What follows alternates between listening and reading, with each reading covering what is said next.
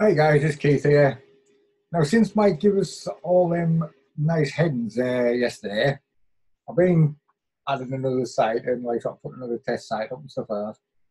Using one of the themes what he gave us a while ago. So I just thought, while I was playing with like sort of generate press in the background, and I just thought I would have a look at it and give people a little bit of an upside into what you can do with your headers. Yeah. Because you can have, your site can be on page one, position one, but if you've got no calls to action on it, you're not going to get any calls and you're not going to get any form fills or whatever you're targeting. And that's one thing I see quite a lot when I'm looking at like sort of client sites and things like that. They've given it to some like sort of web designer. Web designers made an absolutely stunning website, it looks absolutely gorgeous, but there's no calls to action on. So even if you got on page one, you wouldn't be getting any work off it. So one of the things, obviously, that you want is you want calls to action above the fold, whether it's on a mobile or whether it's on a desktop. The call to action you want to be there. So what I've got here is basically a header, and obviously you can see you've got the phone number up here, but then you've got a form inside the actual header itself. I'll show you how to do that. If we go on to that one, I think you will have to excuse this because it is a bit slow, but it's the actual hosting I've got this on. It's the worst hosting ever. So this one I've just done a different form, which is basically the full form and did it in white. Again, like I say, you can play with these with the different headers. What you've got, these forms are actually created by Lead Simplify. But you can create them using things like formidable forms and what's the other one? Begins with a G, but I can't remember. I'll remember it in a bit. But basically, them forms you have to pay for them because I don't think any of the forms will actually do like multi-part forms straight out the box. You will have to pay for them. But you can do them in other ways. But obviously, I've got Lead Simplify, so I'm going to use it because it makes life so much easier because as soon as the lead comes in, it's sold straight away. Then on this one, all I've done, this is a bit of a different one. When the seller decides to wake up, is just put a button on. Now I know you've got that here, but I just thought I'd put the button on anyway because that up there is clickable as well. And these numbers and the clickable numbers, if you look down like sort of at the bottom corner, you'll see it says like tell or the same number. They're set up as an X field. Okay, so if for whatever reason, say I had this set up to a client's phone number, and then that client decided don't want to pay us anymore, so then basically I've now got to change the phone numbers. Instead of having to go through 10, 20, 30 pages to change the phone number, I change in one area and it's done. Yeah. So, plus also, when we get onto like the magic pages and things like that, if you have specific areas like sort of, if you've got like West Yorkshire's got a certain phone number, North Yorkshire's got a certain phone number, you can basically swap them out using your locations in like sort of X fields and stuff. So I always use X fields wherever I can because obviously that just makes life easier. Okay, so how did we do all this then? Well, first off, we've got a thing called elements. Okay, now the actual sites what you get off Mike, the ones what we got previously, I don't know what these new ones are going to be like because I haven't seen them yet. Let's just go back to generate press. Now, obviously, when these were done, generate press used what was called page headers. Okay, so if I click off that one, if I deactivate elements, what you'll see over here is you now get a menu for page headers. Okay, and that's where them images are all stored. And what you used to do is basically go in to a page when you do it and select which header you wanted on the page. Okay. Now, since them sites were made, GeneratePress has moved away from that and has gone into what's called elements. Now, if I activate elements, then what happens is you'll lose this page headers. Now, when I did that, that took me a while to actually flat them out. But when you go into elements here, because I clicked on that, and then of course these headers were coming up, I was like, I want to change the header, how do I change it? And I couldn't find it. But all your headers are under here, legacy page headers. You know, when you think about it, it's pretty straightforward, really. So that's all their headers as they stand now. Yeah. But these elements are what you really want to use because you can do a lot more with them. So if we go in and we have a look, as you can see, you can create multiple different headers and you can have them on different pages. Yeah, because like so this one just goes on the front page, that one only goes on the commercial, that one goes on the domestic, and that one goes on the magic page. Okay, because the magic page, that one, on that one I've put both a header, both a form and a button. Yeah. So where we are. So that's them. So if we have a look at the magic page one, it'll be easy just to explain all in one instead of.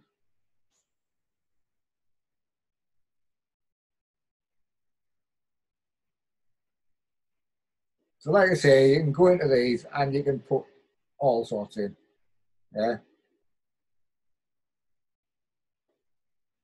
But you do need to know a bit of code because there's no drag and drop in here. But the code what you need is dead easy. Okay. And like I say, you know, W3 skills, if you don't understand anything, you pop on to W3 skills and you will actually find out it's there. Just type in W3C skills and basically it will teach you all about HTML and whatever you need to know. It's great for just finding little things out that, you know, you just want to do something. So we've all heard of like sort of H1 tags, H2 tags, H3 tags, and all the rest of it. Yeah. Well, this is what they are. Okay. I don't even like sort of, you know, if you're not used to this, you just used to WordPress and just used to clicking on the button and it automatically does it for you. When you look in the text side of the code, you start having palpitations. Yeah. Well, it's dead simple because you have an open, the tag, and a close. Then the stuff what you want in, and then you have an end tag. Every one of the tags has an end tag. Okay, so you have like there, H1 end tag, H1 start. Now all I've got in here is the alignment. If I change that to left, that will go left. If I change it to right, it will go right. Obviously, I've got it centered, so I want it centered. The style, you can put all sorts of different stuff in there, but I've just got the color going in. Okay. Again, if you go on W3 skills, you'll find out all the different stuff you can put in the style. You can change the size of the font, you can change whatever. Yeah. This bit here, post title, is a short code, which are all over here. Dead easy. So then I've got H2. So open, H2. What I want to do with the H2, like my side and my align and stuff, these don't need to be in here. Okay, you could just do H2 on its own, and you know it would just do whatever H2 is designed to do. Okay, then you have your content, and then you have your end tag there, which closes that H2 up. Because what the browsers do, they come down, they're reading the code in the page, they hit this H1 and they say, okay, this is an H1. They go into the CSS and find out what the CSS says about the H1. Then they read this and say, oh, well, he wants it centered. Oh, and he wants it white as well. Okay. So then what they do is they paste that bit centered and in white. Right, come next line. Oh, this is an H2. Find out the size and everything like that about H2 from the CSS. Oh, he wants it centered. Oh, he wants it in this color, which is like the orangey color. Okay, and this is what he wants printing. Oh, that's the end of the H2 now. I'll read out the next line. Oh, everything between this one and this one wants to be centered. Okay, so it knows now because it's going to find this before it finds this. So it knows that this wants to be centered. Now this is the iframe which comes from lead simplified. Okay, so again, it's just the same. You've got your iframe here, you start. Then you've got your style and other stuff in here, which again, if you look on W3 Skills, you'll see what all the stuff you can put in. Again, there is some stuff you can put in which is quite good for like your SEO and stuff like that, for other types of iframes. Then you've got your end tag. Okay. Now, like I say, this is just one of my, it's just a demo form which I play with. You can change the height of it, or you can change the width of it, whatever you want, you can play with it. Okay. So once the browser's come down, it's hit that center. Okay, back to normal. Oh, BR, what's BR? BR is a break. It's the only, probably about one of the only ones which doesn't have an end tag because you've got the end one there. Okay, and basically BR is just a break line. So it just says, okay, I need to do a break line. Dunk, make another line. And hits the center again, says, okay, this lot wants to be centered. Then it hits this bit. Now these are all links. We've all heard of like sort of, your hyperlinks and things like that. Well, this is how you do them. Okay, you start off with an A. Yeah. Then you have href equals. Now, most of the links, what you guys will be aware of, will have like sort of, HTTPS equals blah, blah, blah, blah, .com. Okay. But there's other links, what you can do, like this one, is tell. So basically, when the browser reads that, it knows that if somebody clicks on that, this is a button as it is, if somebody clicks on that button, then basically it wants to open up the phone. So on your computer, if you've got like sort of Skype installed or you've got TalkTime or any of them other things installed, it will open them up. Obviously on your phone, it will take you to your phone. The other one you can have, the popular one you get is mail. Okay, so in there you type in mail. That will automatically open your mail client on your computer or on your phone. But we're using tell for this because we want to be a phone number. So there's your Xfield phone number. Obviously, that will get converted as, if we go to here, you see down the bottom it's converted to 03300 123456. Yeah, which means when I press that on my phone, it would come up as the correct number. Next, I want my button. So I've started with button. Call it what class it is. It's a call now button, and I'll show you what this is in a minute. But then on my button, I wanted an icon for a phone, which hasn't shown up for some reason.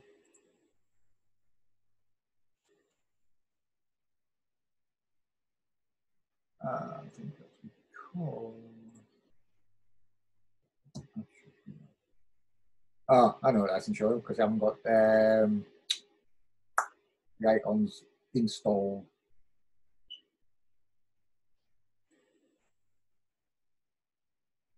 Yes, that's why it hasn't shown up, because I haven't got the icons installed on this one. Because I haven't got Elementor installed and stuff like that, so you need to actually install the icons yourself, and I haven't done that. Not to worry. That's an icon, okay? Or an image, or basically all you're saying is that's what it wants to be. And again, there's the end tag for it. Then I've got my text, which is call now. Then I've got my Xfield phone number, end of my button, end of my A. end of my center. And that's it. Yeah. So that basically is what actually displays that. You know, that's my title. That's my second line, which is an H2 in the colour. There's my form, which is that bit, down to the next and down to here. And then here's my button. Okay. Like I say, you have to play with the colours and things like that, but you know, you can work like sort of all that sort of stuff out. So then you come down to here because you've got all sorts of different stuff. Now, I've got that contained because that's what the actual site is. If I do set that as full width and do update,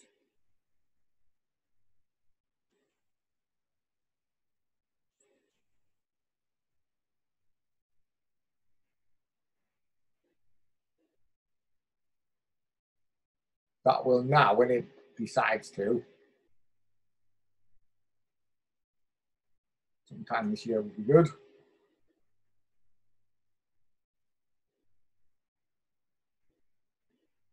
That is, well, yeah. It's got to admit, no, because that doesn't update.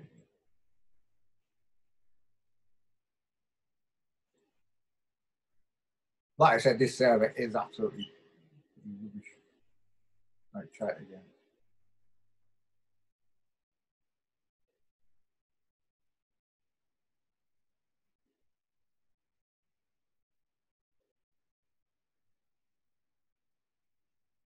So there, as you can see, that's now gone full width of the screen. Yeah, it looks a bit naff because the rest of the site is actually contained. Okay, so you've got to remember which one's which. Full contained, other containers contained. You have your alignment left, center, or right. You can put padding in, which would basically, if you put the padding in, that would just make these move down a bit or up a bit.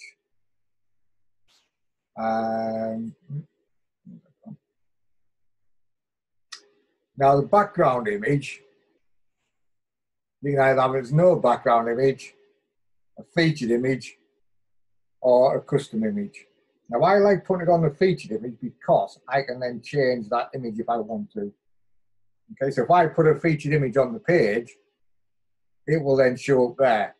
But when you do that, you have a fallback image, which is this one, which basically will show if there's no featured image there. So if I forget to put a featured image on, it's there. That's position of where you want the background. Depending on the type of image you got, you might want to center it in the top or so that you get what you need in. That's whether you want to be parallax or not. Disable the featured image I always put on because obviously if I've got that featured image as the header, I don't really want it underneath as well. The background overlay, that's where you can put on different colors. Okay, so you select your background color. You say I wanted an orange tinge. I can do that and then pull this down. It's there. Oh, stupid. Put it down. Okay, so it's there. And update it.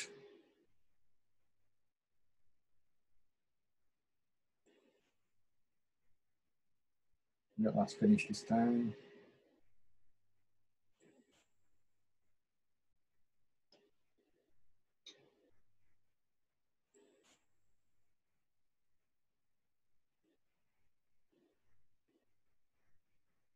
So that's got like that on, which obviously, you know, makes the picture look naff, but you can see your stuff better. Like I say, you can play with like the tinting and stuff like that until you get it so that it looks nice on both of them.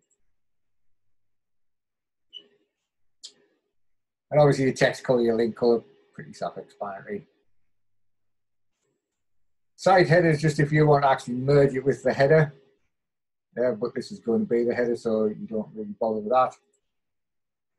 Right, display rules. This is where you can actually decide where you want to display it. So I've got a magic page, all magic pages. I could put post, you know, whatever, Pages, I could say all pages, or I can pick a page. And if I say all pages, what I can also do is exclude some. So I can come in here and go exclude pages.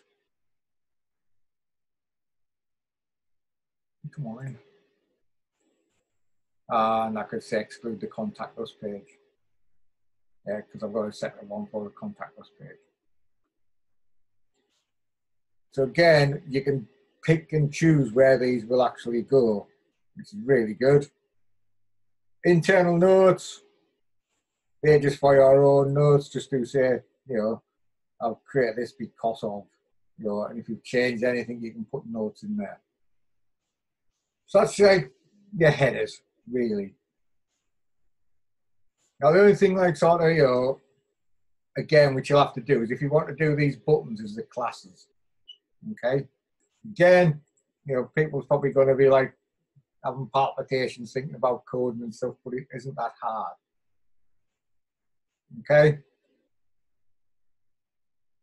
Oh, one thing, I was wondering about this, but it was up. One thing what I have done, which is good, plenty of spellings of locations wrong on this page. Using the major locations there, or major cities option, I've put down in the bottom, other locations we cover include Selby, Wetherby, Harrogate, Leeds, Wakefield and Bradford. Now, Bradford, Wakefield and Leeds are the only major locations, well, apart from York, which is the one I'm on, are the only major locations in, like, sort of, you know, this area where I've been, Yorkshire and Humber. But because York is close to Selby, Wetherby and Harrogate, I wanted them included, so I've just created them. But now these are on the bottom of every page. And if I go to a Leeds page, Leeds will come off, but York will go on. Yeah, so it's really, really good as that major cities. Yeah, so again, this is just a bit of code. The same copy down there tells you that includes a copyright symbol. You just put a year in there, till, and that's the current year. So that will go every next year. That will say 2011 to 2019. Okay. Electrician Pro is just the name of the site, and then I've got my location and my zip code. And guess what? Every page I go in, that changes. If I go to Leeds, that will say Leeds LS1, Wakefield, WF1. You know, as you're going through all the different ones, it changes. You know, to keep with GDPR, I've got a link to my privacy policy, which I haven't actually got a page on there yet, but there you go. And then I've got the site map, which will actually show you like sort of what pages are on the site.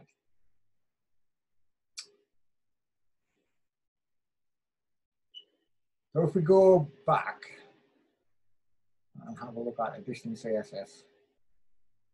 So basically, this is stuff which like sort of the guys have put in underneath Mike stuff.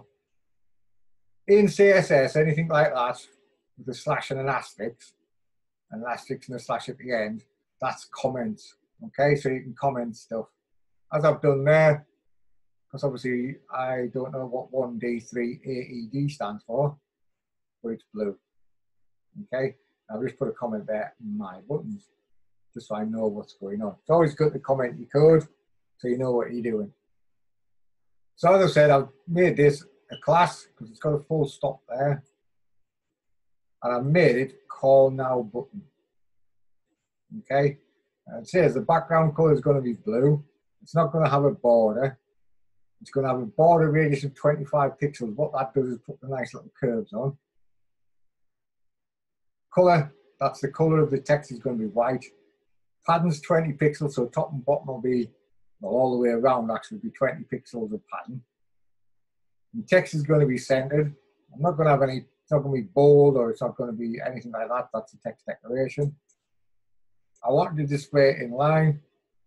Font size is 16 pixels. And then I have a margin of 4 pixels, which is on top and bottom, and 2 pixels, which is on left and right. And when I hover over it, I want the cursor to be a pointer. Okay, so if we go back to it. So there you've got it blue, and it changes to black.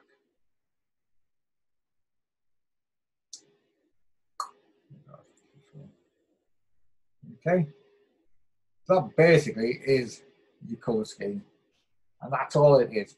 Again, all of that type of stuff is in W3 Skills. You can find it just by searching. If anybody wants any of this code, like what I've got in there, or this, then just let us know. I'll drop it in a text document and stick it up in the file section, and everybody can get all of it.